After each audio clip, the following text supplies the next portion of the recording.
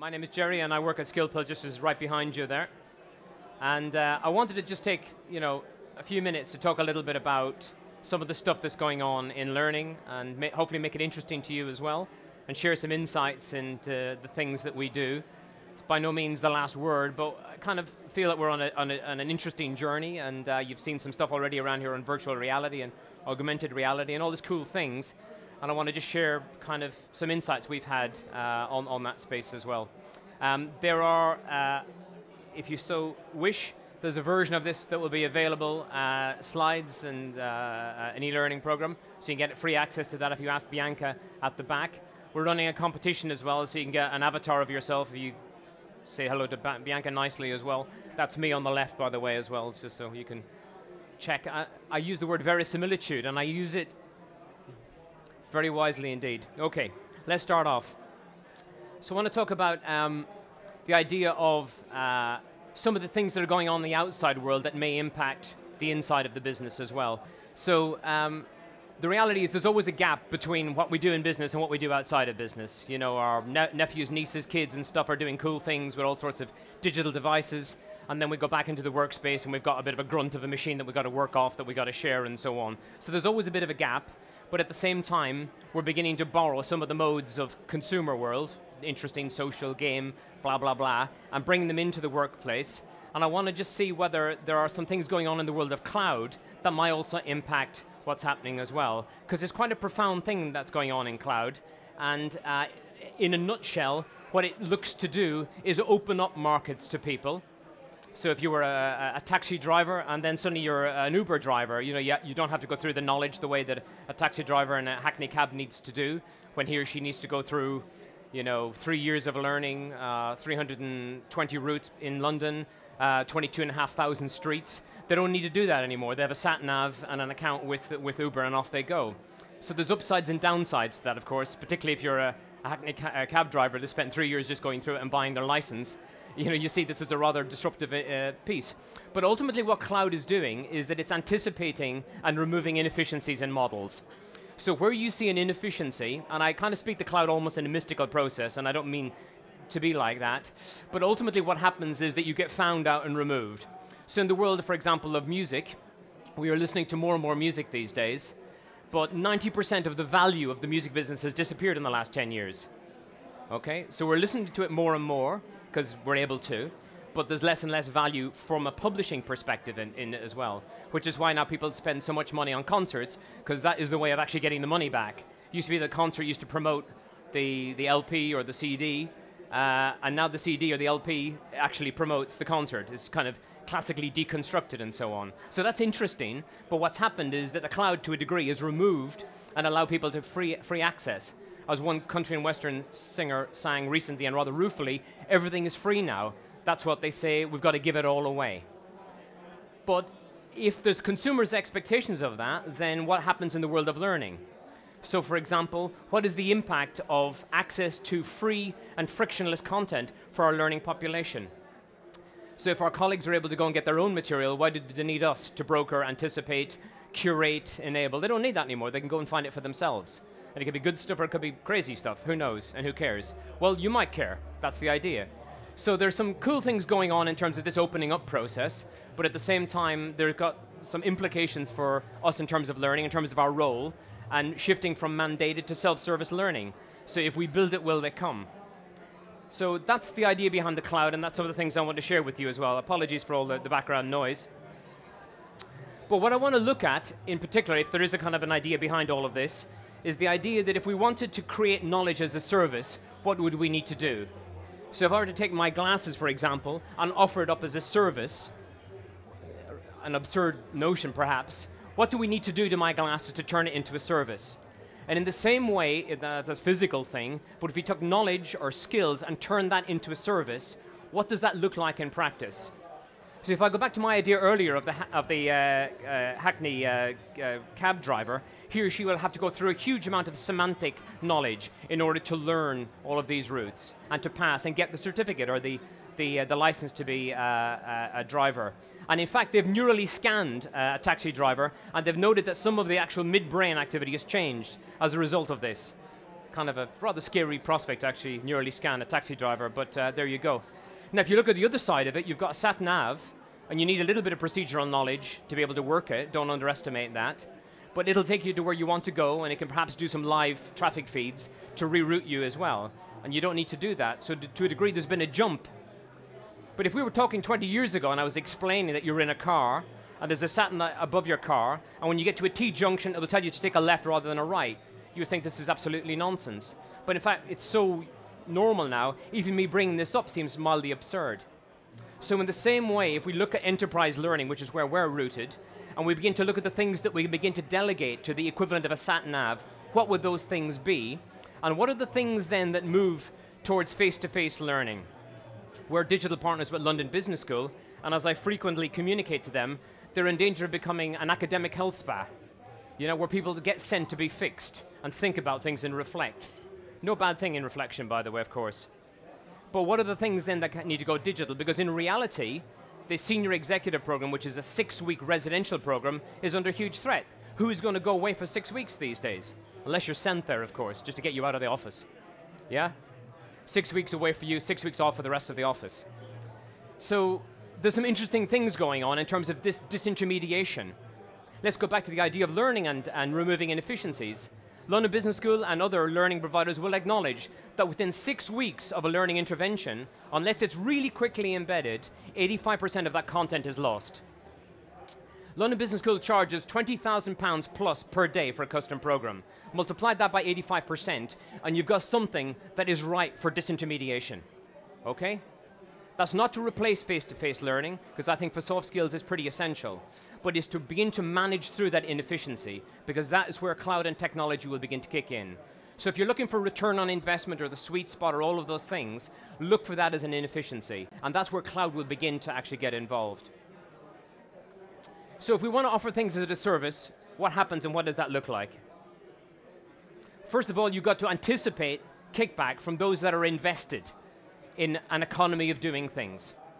Our content partner is Pearson Education, going through some huge change at the moment because the world of publishing, guess what, is under massive challenge from the cloud. Free textbooks, people want to look at it on iPads in secondary schools, and so on. Yeah?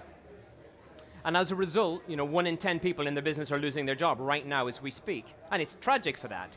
But you're going to have a whole bunch of disruption, and people who have an emotional investment in, for example, physical books, may get moved to one side.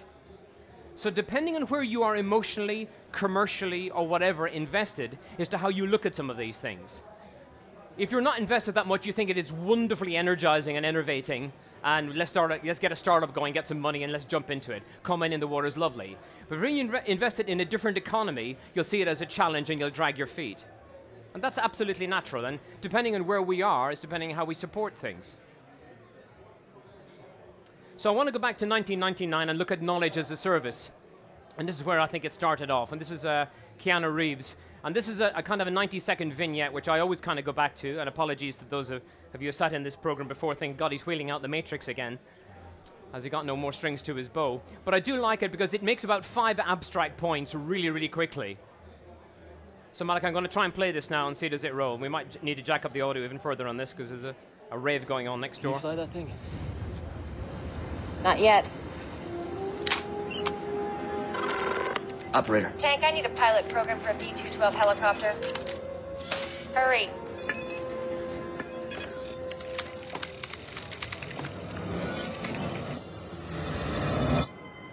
Let's go.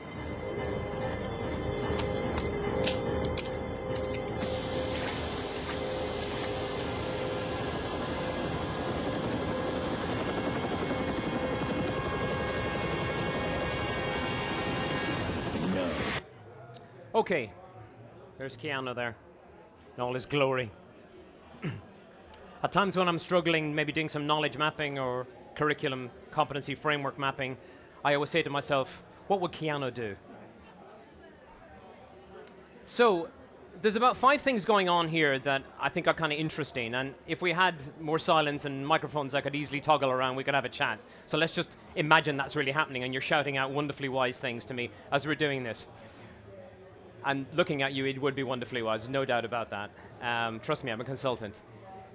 First thing, where does this learning intervention take place? okay? Not in a classic environment. So it's on the top of a building, okay? So anytime, anywhere. Now, most of these are bleeding obvious, but there's one that's less obvious, so I'm going to get to that in a dramatic reveal at the end. So the first time, any place is important, okay? Because if we don't offer people learning content at a time and convenience that they need it, unless you make them do it, they won't do it. So Zipcar, part of Ava's budget group, have got an app on their phone. You can find out where the local car is, and then you can use the app to actually open up the car and off you go. You got a moment of need and off you go. Yeah, anytime, anywhere convenience. You get a Golf, maybe have it slightly kicked up and battered and stuff, but it'll still get you from A to B, and you drop it off again. So that idea of convenience is absolutely core to as a service. Take my glasses as a service, now let's take a car as a service. Okay, not leasing, not renting, not buying, we're actually having it as a service, which is defined by anytime, anywhere convenience. Okay, it's the first thing. Secondly, there's got to be some kind of connection going on. So she's got a Motorola, which have been bought and sold a few times since that clip. That's the world of technology for you. But she's got the ability to get through to a knowledge hub really, really quickly. There's a bit of marketing communication needed there as well, folks, never to be underestimated. We need to do an education program on our colleagues to show them where stuff is and how to go and get it really quickly, because otherwise they won't go. If we build it, will they come? They won't. Okay, take my word for it. They won't come. Some early adopters will come for sure. The people who are self-directed will come, but the folks who need the stuff won't bother. Okay, they won't care, or they'll feel that they already know it. Okay, and that's where we need to go with it. So that's the second thing. We've got some kind of connection and a knowledge hub, right? Third thing is, Kiana says to her, can you fly that thing? And she says, not yet. So there's an acknowledged skill gap. Okay? That's very, very important, because why would I bother to learn stuff that I know already? Now, this comes ultimately down to a question of trust. Do you trust your colleagues to identify their own skill gaps and then to self-medicate? Maybe, maybe not, depending on where you come from. If you're in a heavy regulated environment where you've got a lot of mandated learning being shoved down their throats, then you've got less trust, because you just got to get on with it. But if you want to go from a tick box exercise of compliance to a culture of compliance, then you do need to trust them more. Okay? And behind that is the shift from the 1950s Kirkpatrick model of the learner as an object to the learner as a subject. That's a big shift, because we go around here talking about engaging with learning, but engaging with learning isn't just about gamifying or virtual reality or pimping up my learning to make it sexier. That can be done. The reason why people are disengaged or unengaged is because they don't feel a sense of agency for the learning. They cannot co-create the solutions. And as a result, they are passive in the system, and no matter how cool the environment is, and how much you've spent with this scenario planning, they are still an object in it that's being tracked. And as a result, they will be intrinsically unengaged. They may posture and say, this was fabulous, but we know ultimately that if left to their own devices, you'll go from 100% uptake, like the elections in North Korea, through to 6% uptake. All right? Not so good. Same investment, by the way. So the third point, then, is acknowledged skill gap. Kind of important, but that's a lot to do with culture. And that's also to do with organizational silos, and sometimes to do with kind of industry silos as well. Healthcare, financial services, very heavily regulated. Retail, less so, and so on. Okay? So what have we got so far? Anytime, any place. Can you fly that thing? Some kind of connection, some marketing communication around awareness of where that knowledge hub is. Fast access, and finally this comes to my more profound point, and this is where digital learning mostly fails, is that it does not imply a compelling event. If your colleagues cannot identify a relationship between a diary entry and self-service learning, they probably won't bother. Okay? So you need to be clear what event is being implied by the learning object. I mentioned earlier, I'm going to give you an example of that. I'm still getting quizzical looks here. We do digital mapping with London Business School. They'll have a week-long program on learning strategy and change. And they'll see us as the ability to summarize and to port and migrate and track it. It's not the point. That's not smart.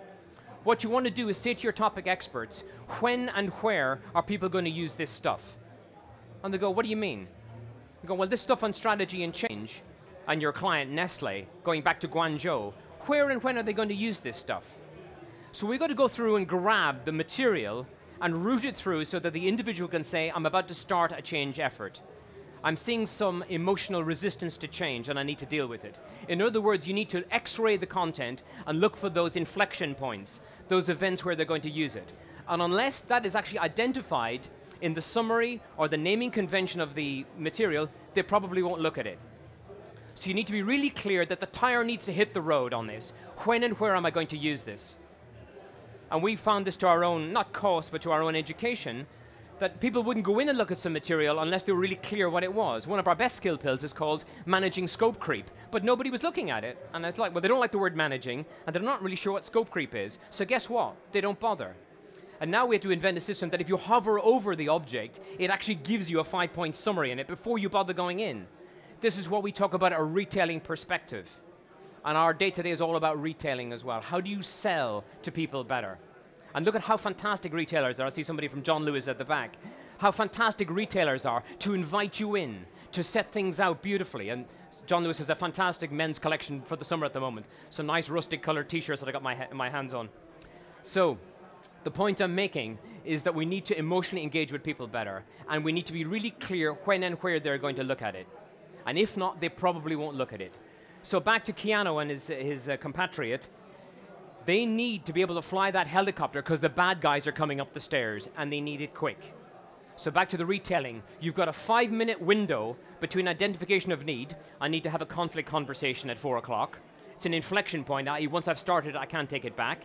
2, where is the stuff? Do we have any material on this? Let me find it and I'm done. That's a 5-minute window you've got. So if you're sitting on a Blackberry curve on the Euston Road, yeah, with a 2.5G environment, trying to spool through some protocols to get onto your learning management system, you will lose the will to live. And your 5 minutes will probably have passed before the BlackBerry, God bless us, has gone to Canada to collect a proxy server to go back to blah, blah, blah. You see what I mean? So we are now in the world of grab and go, unfortunately, where managers and colleagues react to events. Think of it at the checkout desk. You've arrived in for something and you've exited with a bag of almonds covered in nuts. You didn't go in for it, but that's what you've come out with. And that is not an accident. So you need to manage the aisles and the trajectory and so on. I'll come back to retailing in a second. So those are the 5 points around Keanu. Okay? And that's why I like that clip, because it makes a number of profound things about cloud that are broadly quite abstract, epistemologically, but actually root to a series of specific operational things that you need to do. Okay? So our friends at Accenture have a really long infographic. There's a link to it on the website with the slides on it anyway, and so I want to kind of acknowledge that it's their work. But what I really liked about it is that they took a system and said, if you want to take my glasses or your learning objects and turn them into a service, why would you want to do that? Because your colleagues are maybe looking for convenience and just-in-time content so that you can encourage them to use it. If you wanted to run it, here are the things that it needs to be able to do. Some of these are pretty obvious, and some of these are actually quite interesting as well. I'm just going to identify a couple, and then I'm going to turn this into, hopefully, some learning points for you guys. So if you take those points from the infographic, and I took 6 of them in particular, these are the things that it needs to do. Intelligent, agile, and so on and so forth. And what we mean by intelligence is the ability to suggest and recommend, from basic level pattern matching with a vengeance up to artificial intelligence. Okay? I'm looking at what you're looking at, but I'm not doing it to track you. I'm looking at it to make sure that I personalize what you get. So if on Spotify I'm listening to 1950s modal jazz, but I instantly dislike anything with a flute, it ought to be able to take account of that and take the flute out of the equation, if it's smart. And all of a sudden I'm thinking, I quite like this. And this has been going on in music for quite some time. Pandora, the radio station in the States, and so on, started that in the 1990s. It begins to stream content for you. Why shouldn't we do that for our learning population? That it begins to take account of when they look at it, their completion rates, what they react to, and then begins to pull down from a library stuff that they may find useful. It's kind of basic common sense in retailing, but we need to actually apply that to the world of learning. So let me deconstruct this and then we'll wrap. So I'm all for SCORM. I love it, you know, AICC 2004 standards and all that. But ultimately, to me, it bespeaks a lack of confidence in the industry. Yeah, we're talking about return on investment, and really all it's doing is measuring outputs, not outcomes and not impact, right? But we need to have something, right? So I'm not against tracking per se, but I would rather use the fantastic technology that's all around us and all of these providers have, or many of them have, to be better at selling in content. One of our customers is a bank, and we noted that coming into September time, a lot of their colleagues were looking at stress management, building confidence, being more assertive material. And we said there's an interesting pattern emerging across your calendar cycle. We've also noted that in our recommended area, 6 out of the 10 top looked at objects come from a recommended area, so they do like the recommended area. So why not next year coming into August, we take all the stuff on mindfulness, building confidence, work-life balance, and put that into the recommended area. Listen, this is 101 stuff. This is the equivalent of Sainsbury's running some barbecue stuff over the summer. Why wouldn't it, yeah? Make it easy to get a hold of, because guess what? That maps against the way I want to live my lifestyle throughout the year. And in the same way in work, let's look at the circadian rhythm of our colleagues. Get up and running on a Monday, reflection Friday. All of these things to begin to work out the moods in which people look at material. The data is available, and the content is available, and the thinking is already out there. But it's a matter of joining the points and winning a major prize. So let's move past just using tracking to track, and instead use tracking to sell, and be smarter. Okay? Back to my earlier point as well about agile. Fast access. I've got a need, can you fulfill it? You've got 5 minutes. Clock is ticking now. And if you're thinking there's no way our system will be able to manage that, then maybe go for a system that can manage it.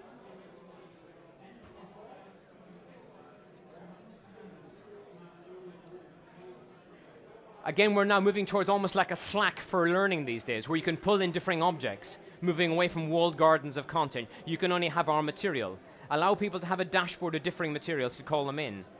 So to be able to kind of swap in and swap out learning objects ought to be the way that it's going. But also as well allow people to adapt and course adjust based on the discussions and learning that is happening. This still may be a wish rather than something that's happening right now, but there's nothing stopping you asking these questions. How quickly can we do these things? And as well, if you've got a fragmented audience, different language and cultural issues, the ability to give something meaningful and personalized, but also retain the sense of scale is really important. We're working on a really interesting project for the government to save the children at the moment, where we're creating and deploying content over apps to volunteers and aid workers of the European refugee crisis. So we've got to look at all of the things that are going on, all the different motivations, but the idea is to provide material to homogenize to a degree the disparate behaviors and professionalize some of the behaviors as well in Calais and in Greece as well. And I'm going to post up on my LinkedIn how we get on with that. We've been running a 4-year voluntary project with Save the Children on different things, but this is a really interesting one.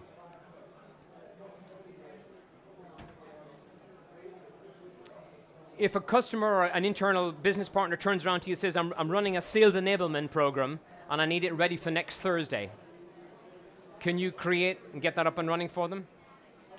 Or will you say, I'll tell you what we'll be able to do. We'll be able to meet next Thursday to talk about it. All right? I'm exaggerating, I'm sorry. Back in the early 90s, one of my early consulting jobs was with the Budweiser company, run by an organization called Anheuser-Busch, run by August Busch III, who was a very committed individual. Let's put it that way, let's say it nicely. A very committed individual. When his son August IV was born, he got christened with a thimbleful of beer poured over his forehead. Welcome to the family, son. But he had a newsletter to shareholders, and he said, in all the things we do as a corporation, they were at the time the biggest brewers of beer in the world, the biggest company recycling aluminium, one of the first companies ever to have a social responsibility project back in 1870. He said, in everything we do at Anheuser-Busch, we must never forget. And he finished off the newsletter with a big circle, and he wrote inside it, sell more beer. And if you're sponsoring an art gallery or doing something with a retailer, you need to demonstrate to Augie III at the time, how are we selling more beer with this? Why am I saying this? When you're looking at a London Business School project or your own internal initiative, ask yourself the question, how is this going to help us make or save money? You may not have an easy answer to that, but the question itself will add rigor. And then you'll be less obsessed with talking about return on investment and SCORM tracking and all that stuff, and instead show how you become a decent business partner. Okay? And let's not disappear into the amorphous abstract about transformation. All good and stuff, and brand and yada yada. Instead, building trust. What we need to do is sell more beer, okay? And then you can build out from there. Let's not lose sight of that. I'm using beer as a metaphor here, by the way. So let me wrap up then with some questions. Very unfair questions in some ways. We do some voluntary work with Save the Children, and we do some paid for work with Dunnhumby, Tesco Club Card.